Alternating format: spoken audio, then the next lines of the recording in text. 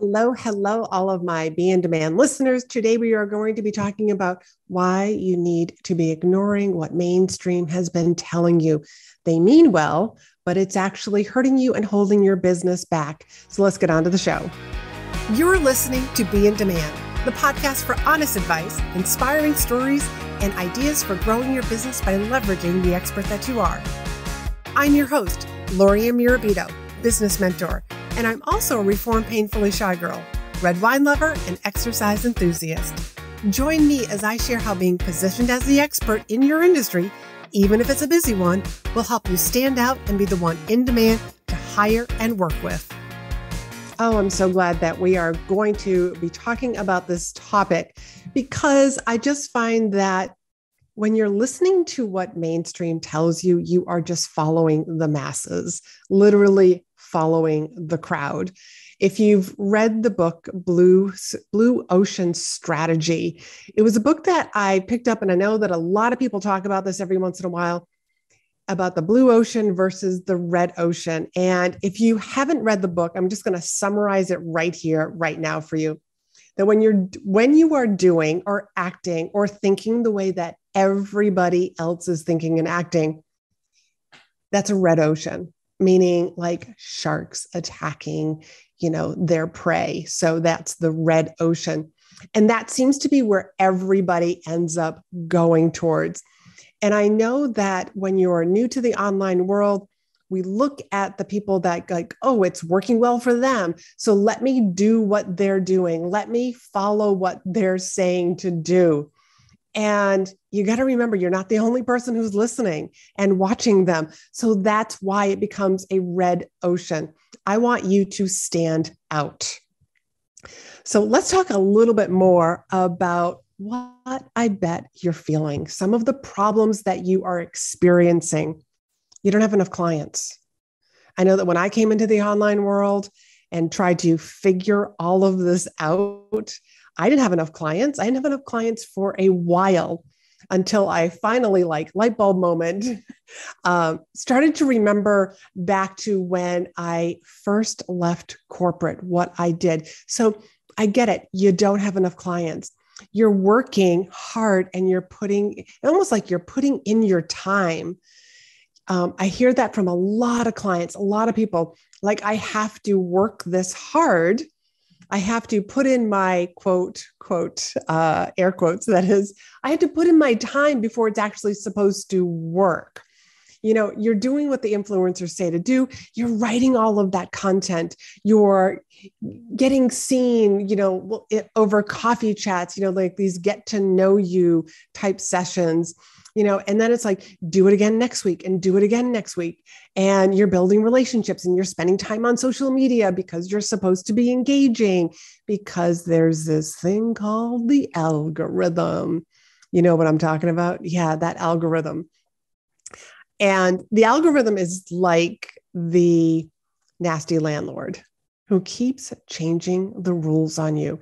Just when you've paid the rent and you think I'm all set for this month, meaning you know exactly how the algorithm is working, the algorithm changes. TikTok changes their rules, their algorithms.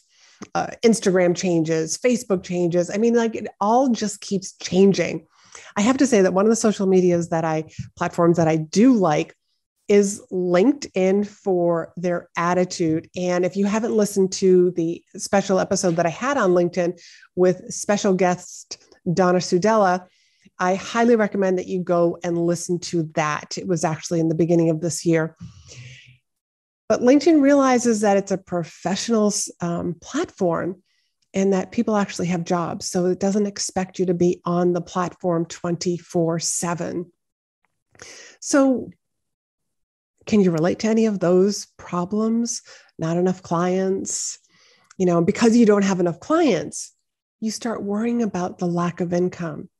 Like, you're basically working for free. Maybe you're going to have to go get a job. Maybe that means that you're going to have to get some extra childcare. You're not going to be able to enjoy this mommy time with your young children. You feel like you're working harder than ever. and you feel like this is why I went into business for myself, was to have more freedom, more flexibility. Sure, I might be able to work from anywhere, but maybe you feel like you're working so much and all the time. Maybe instead of having that full-time corporate job, you are now working 60 hours, 7 days a week. I totally get that because I was there also. Mindset work. You're doing the mindset work. You're hoping that one day this is all going to finally work out, but you're hoping that it's actually going to be sooner than later. So you spend time journaling, spend time meditating, spend time visualizing, all of that advice that we're hearing from all the different influencers that are out there. You're doing tons of free coffee chats, that get to know you, hoping that they're actually going to send you a referral your one day your way. And really what you need to be doing is getting your message out there in front of the people who can actually hire you. And maybe you're also DIYing like the latest social media trends, and also maybe some other, we're going to talk about algorithm also, the different algorithm tips, hoping that the right people are going to see your post and book a call with you. When the fact is that non-ideal clients are actually seeing your content, that they're seeing your stuff. And so because the problem doesn't relate to them, they're just kind of passing by, or there's other people that are out there and they're just giving you like a little heart. Here's a like, not really giving you much thought in the comments, because if you had, more thought-provoking comments to start having those conversations, then the algorithm would actually say, hey, people like her content. Let's show more people her content. Again, you're at the mercy of an algorithm. And I want to talk to you today about that's not the way to grow your business. I actually want you to go into the blue ocean, get away from the red ocean and into the blue ocean. So before we dive into getting into the blue ocean, I just want to also share what I think is happening, because I see this a lot in a lot of the clients that I work with. You're hiding behind your words, your social media content, because it feels safer than being seen, than having, maybe you don't even like to take selfies and have pictures of yourself out there on social media. So you've got these images that you're either downloading from Canva or some other sort of imaging supply picture, beautiful pictures, but they're not of you. Like you would rather hide behind other people's pictures and your words, your social media content. You're playing it safe instead of really sharing the message that you're here to talk about. And what I mean by that is you're being beige. Yeah, beige. And I know that that's a little harsh to say, but when you're beige, you blend in with everybody. And actually, when you're beige, you're actually in the red ocean. So you're getting swallowed up, so to speak, by everybody that's out there. And it's really hard to stand out when you're trying to be the coach, the service professional for everybody. I want you to really find your niche, speak up, and talk about what you believe is wrong with the industry, how you believe that people should be thinking about your particular topic, your particular expertise. And the last one that I want to share here is you want to be liked. You want to be liked and not judged for what you do, for who you help. So you're playing it safe. You're playing it safe so that nobody is judging you. You're playing it safe so that nobody says, hey, who are you to be talking about this particular topic? And again, when I walked into the leadership industry in speaking, I felt exactly like that. Who was I to be talking about leadership? I was no big CEO ever, but I came from an experience of something that I really saw in healthcare about what made the difference between one department to another department, because I had transferred from one place, from one specialty to another specialty, and just saw the difference, not only in myself, but in the team that I was working with in both departments. So that's what gave me the right to be speaking, because I knew coming from my perspective as an employee that this is how we could be changing leadership. This is how we could be changing healthcare. So I'm going to get off that little soapbox right now, because I have a lot to say when it comes to leadership. But there was a time when I first started out that I felt like, who am I to be talking about this? I didn't want people to judge me based on my experience. I've even written a couple of books, and I'll tell you that imposter syndrome does show up. And even now, as I've been in this industry and I've been an entrepreneur for a long time now, it still shows up, but less often. And when it does show up, I recognize it right away. So I know I've already done a couple of episodes on the imposter syndrome. So I highly recommend that if you feel like that imposter syndrome is showing up and hanging around and kind of dictating the show, I want to suggest that you go and make sure that you listen to those. But today, let's talk about how marketing is different today than it was just a year ago, 2 years ago, 5, 10 years ago. Our buyers are smarter. Well, they're not really smarter. They're just wiser, I would say.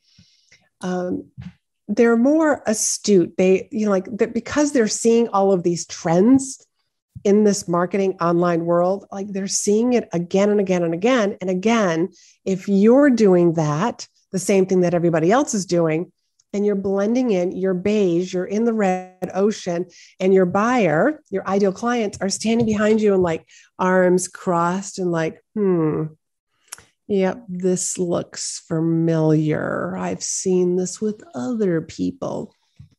And then there's also that we want to be genuine with our audience.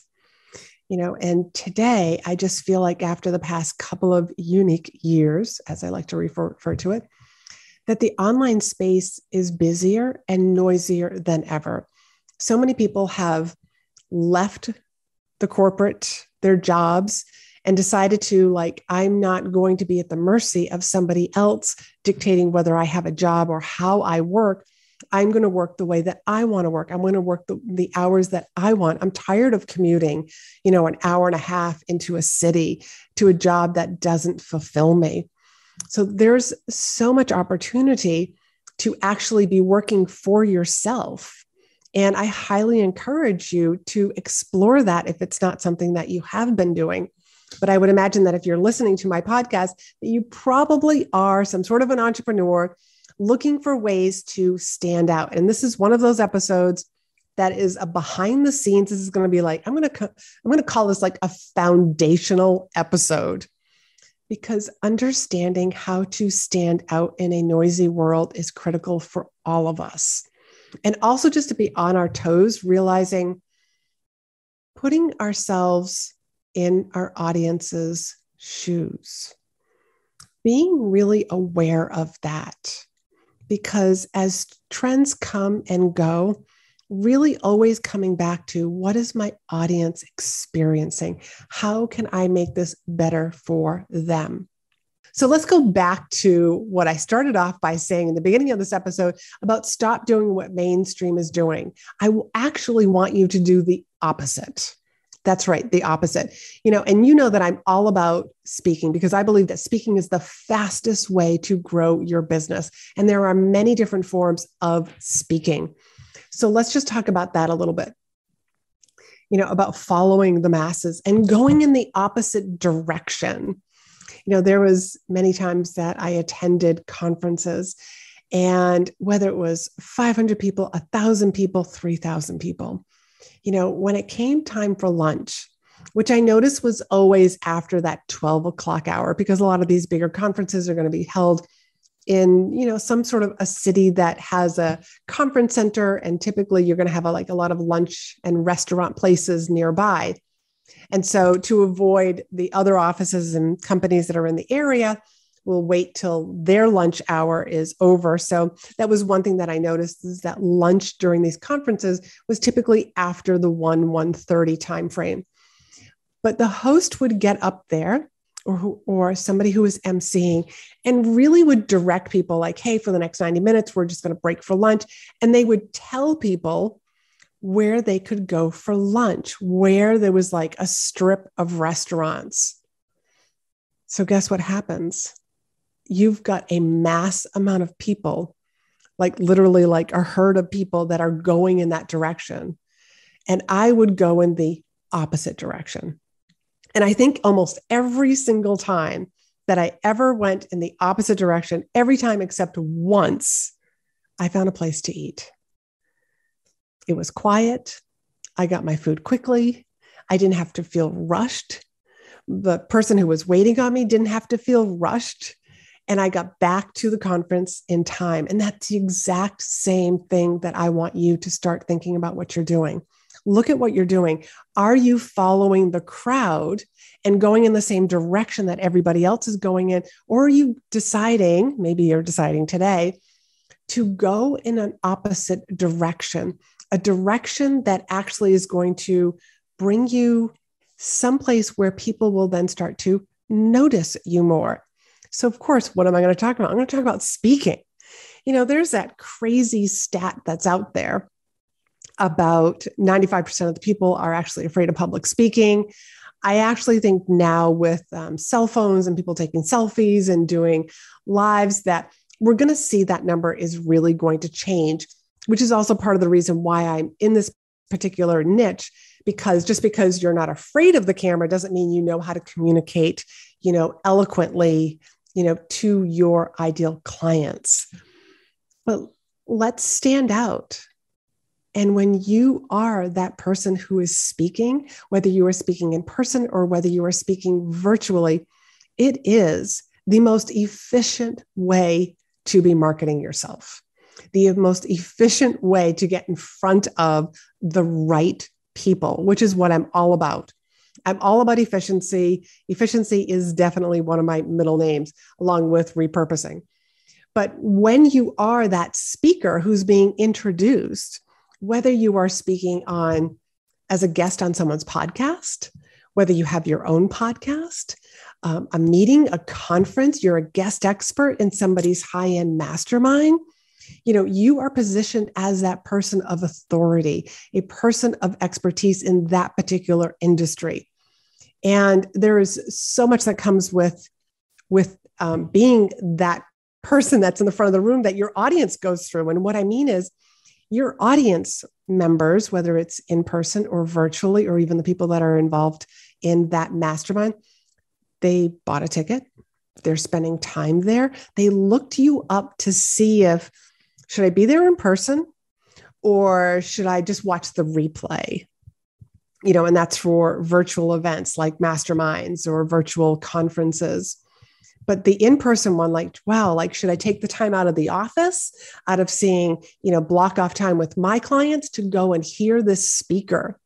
And so you start to think about all of those different decisions that your audience, your in-person and virtual audience members are making.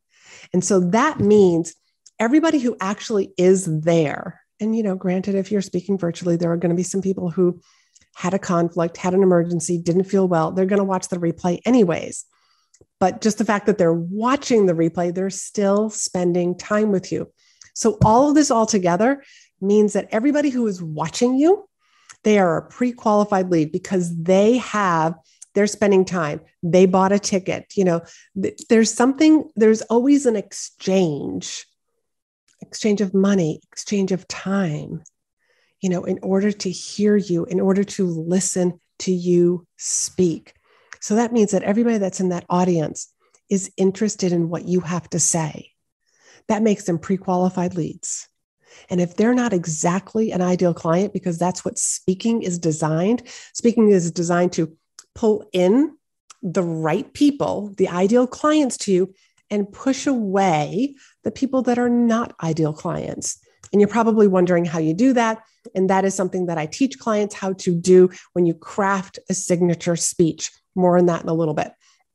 But that is what speaking does. Pulls in the right people, pushes away the other people, and the other people who you're sort of pushing away, they become great referral agents, whether it's to other people who have the same problem that you solve, so who could become ideal clients, or even other places to speak, because there are lots of people who are on volunteer committees.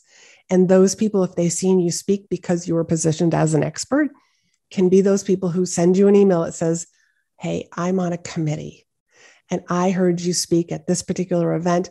I'd like to invite you to speak at our event. And when you're the speaker, you don't have to worry about the algorithm. And I think that is like the pretty bow on top of this beautiful gift called speaking. You don't have to worry about if the algorithm is liking you today or not liking you today, if your content is getting censored or if it's not getting censored. If you're in a Facebook group and you post something that, hey, they don't want, that goes against their rules, they get to delete it. So you're not at the mercy of anybody like that. And let's just talk about hashtags for a minute. Making sure that you have the right hashtags, that's a lot of work. And that, again, is kind of like the algorithm, and it's constantly changing as well. You've probably heard me say that there's over 7,500 speaking opportunities every single day. And think about if you just pitched yourselves a couple of times a week to finding the perfect places to speak and get yourself booked, you could be speaking in front of pre-qualified leads. As a matter of fact, I was talking recently to a woman. It was for an ideal client interview. And I just love doing ideal client interviews. One, because these are people who are in my audience. These are people they may know me, they may not know me, but they're interested in some form of speaking, or they've done a little bit of speaking. But either way, it's my way of really just kind of like diving in and having these really juicy conversations with people who might be my ideal client.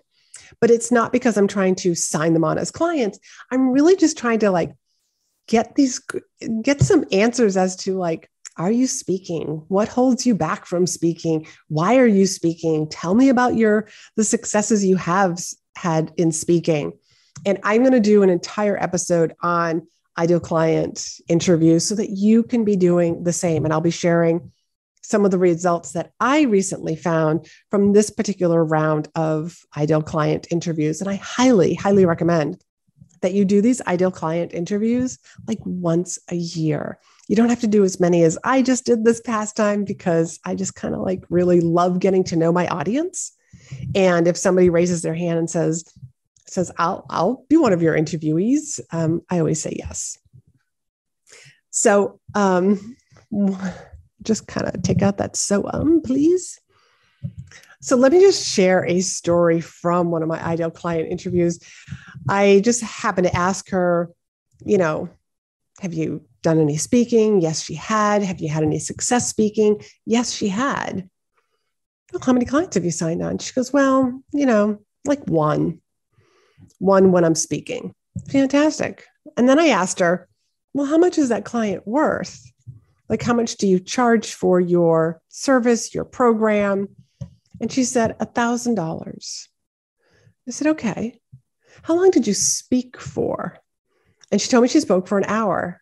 So what I said to her was, so in 1 hour, you signed on a client.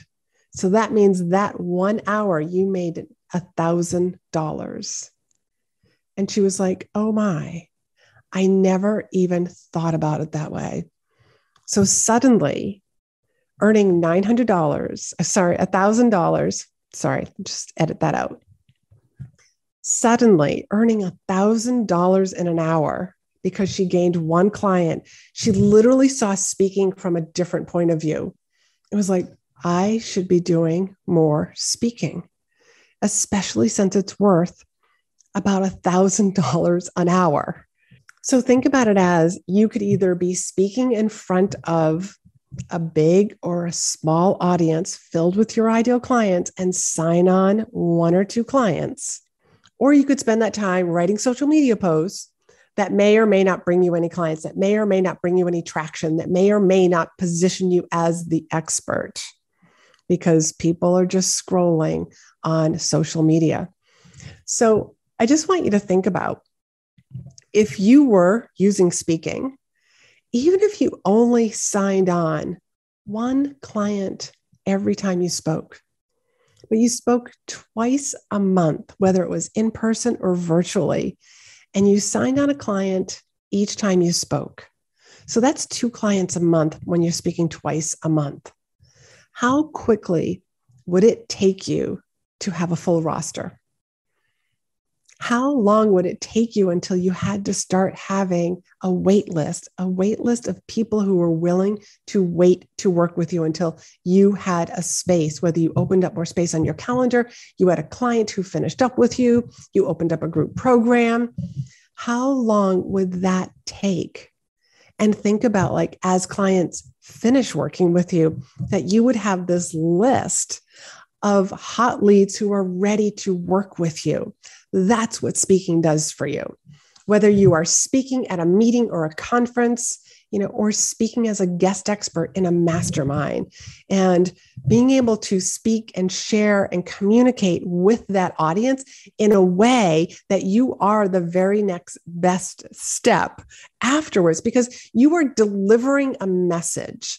This is how you make change. This is how, you help the people that you are helping. This is how you help people understand, like, what's the problems that they are suffering from. Because sometimes we don't even know.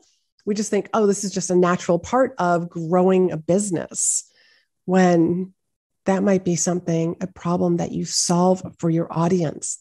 Like, why are you posting? Like, if you just happen to be like a virtual assistant, why are you posting to social media? Why not hire a virtual assistant? As a virtual assistant, like, if you were speaking to an audience of entrepreneurs, of business owners, to be able to share with them, here's what a virtual assistant is. Here's what virtual assistants do. And then you get to share your philosophy, who you work with and who you don't work with. And when you are being able to get up there and share that sort of information, like, let's just say you're a web designer. Here's my approach to designing a beautiful, engaging website that gets you business. Here's what I see the masses out there doing. Here are the mistakes that I see people making when they are putting together their website. They're starting completely wrong, and that's one of the things that I do with my clients, is that I help them start with the end in mind. What do you want speaking to do for you? I need to know what that goal is. And then I reverse engineer. I work my way backwards, because in order to have that goal, then there are some other questions that I ask my clients, or inside my group program, In Demand Signature Speech, I ask them, so that then they can start like, oh yeah, I get it. That's how I'm going to educate my audience, teach my audience, but also speak to their objections. Let them know, like, here are the problems that I know that you're experiencing. Here's what I know that you're doing, how you're trying to solve your own problems, but you're going about it all wrong. Here's what you need to be doing. So anyways, more on that. That's inside In Demand Signature Speech, or you can actually work with me one-on-one. And if you want to learn a little bit more about how I work with clients and how you might be able to become one of my next clients, you can go to chatwithla.com and fill out the application and book some time with me. And otherwise, I hope that you gathered a lot from this particular episode, and just realize that stop following the masses.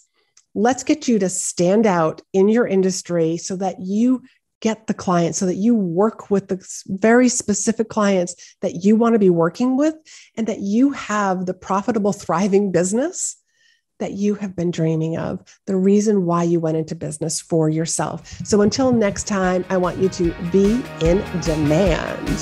Thanks for hanging out with me. Be sure to hit the subscribe button so you never miss an episode. And join me over in my private Facebook group for more tips, community, and free trainings. You'll find the link in the show notes. You can also help this podcast reach more listeners by leaving a review. And as a thank you, each month I pick one of my reviewers to win a free coaching call with me. So if you haven't done so already, please leave a review and you could be the next winner.